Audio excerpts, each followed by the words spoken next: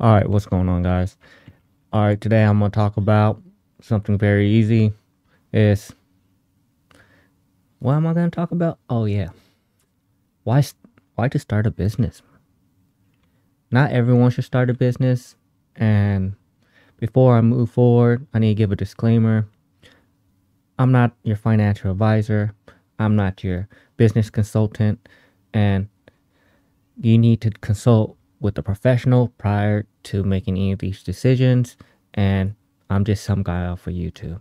So before moving forward, you know, why do anyone want to start a business, right? Business is one of the hardest thing to do. It has a lot of downside. There's some pros to it. There's some cons to it. And why would you want to get into your own business? Well, if you decide to start your own business, it's your company and you're the CEO of the company. And I'll give you 10 reasons why. And the first one is each day at work, you'll be motivating because you are the company. You get the ultimate reward of the company. It's yours. So if you don't have that fire burning in you to start the business and be motivated every day, you should not go into business. You should not own your own business because a business owner has to be self motivated. They can't be laying in bed and hope other people do their jobs for them. Um, you know, people ask, who is your boss if you're the owner? Well, the government and God. That's your boss no matter where you go. Um, and another reason why you start your own business, you're following your passion. You know, maybe the job you have is your passion, but that business owner or that owner is not treating you well, and you know you can do better, and you're very passionate about your job.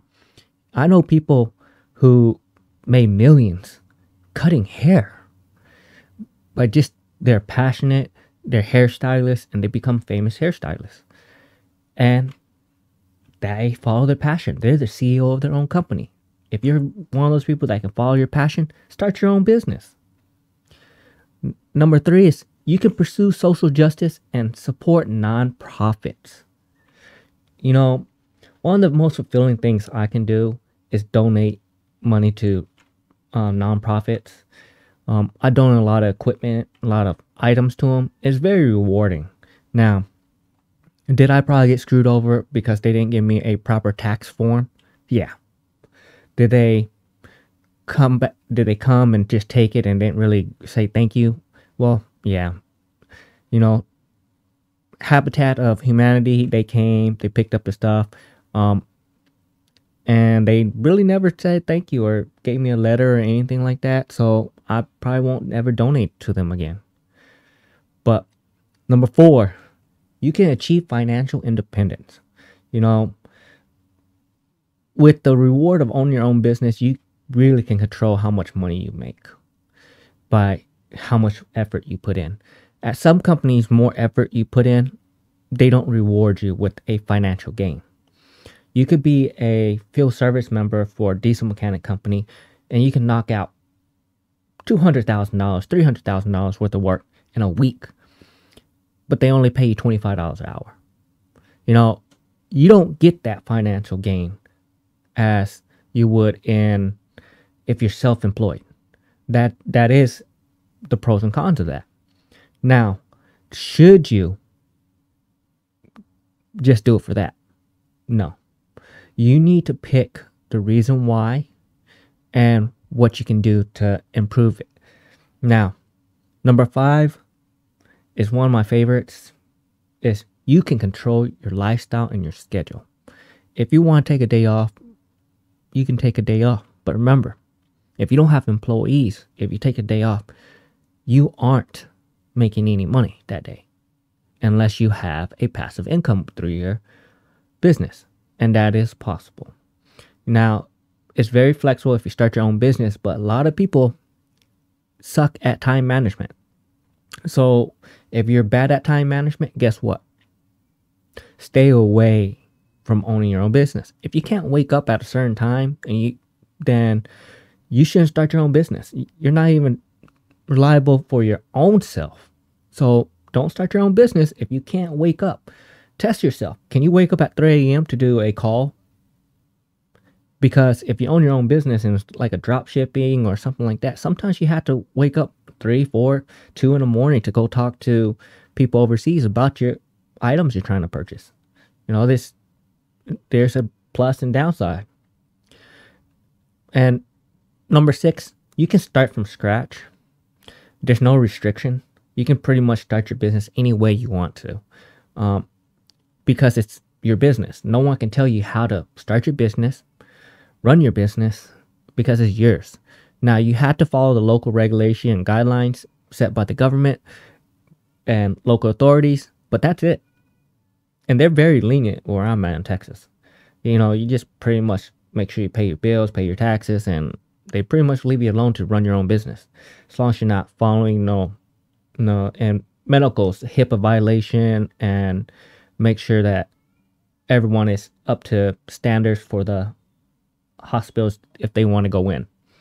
It's not the easiest thing getting into hospitals as a contractor, because whatever the hospital demands, you have to do. Because if you don't want the COVID shot, well, you can't work in healthcare at all as a contractor. You have to get the COVID shot. It sucks. That's one of the local regulations. Number 7 is you get tax benefits. You need to talk to accountants, financial planners if you really want to know more, but just the advantage of owning your small business, it gives you a great tax advantage. And number 8, you have true job security, because no one can fire you from your own business. You can fire yourself, but what's that going to do? You're going to just hire yourself back on? So you get a true job security. No matter what company you go for, even if it's owned by your family, they still can fire you. The likelihood of you working for your family and firing you is low, but they still can fire you. It's not a job security. There's no job that is 100% secure unless you own your own business. And then number 9 is you become an expert in a broad range of skills if you own your own company, because you have to know how to do everything if you start your own business. You have to know how to do your inventory. You know how to make proper HR decisions and inventory management and customer service relationship in your industry. So it's not that easy, because you go in there and you have to know how to do all this stuff. And it's a very high learning curve. So if you want things like that, you have to, guess what? Work for it. No one's going to just give it to you.